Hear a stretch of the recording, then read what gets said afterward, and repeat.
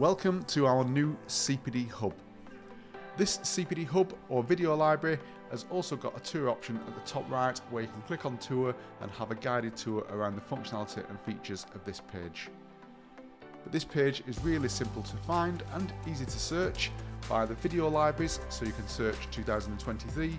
2022, 2021. You can also search the CPDme top tips, the mobile app guides, all of these personal dashboard guides, and you also have access here to the private symposium recordings.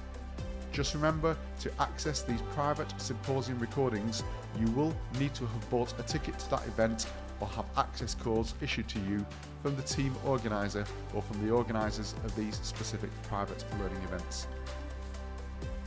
To find a previously broadcast webinar, all you need to do is go to the relevant year library and you can search from the top, so the latest one will always appear at the top left, or you have the filter video option there where you can click and search all of the videos.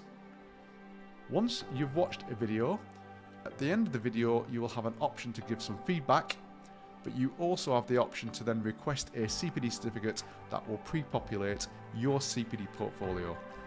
So once you've got to the very end of the CPD series or to the very end of that particular video, you then will have the option to click this box here and request a CPD certificate. Once you click request a CPD certificate, the system will take around 5 seconds to generate that from you, and then will give you notification at the top right hand side that your certificate and evidence has been generated, and that will then sit within your entries option. If you have any questions around CPD certificates or accessing the video library, please click on the support option at the bottom right hand side and our team will be more than happy to help you.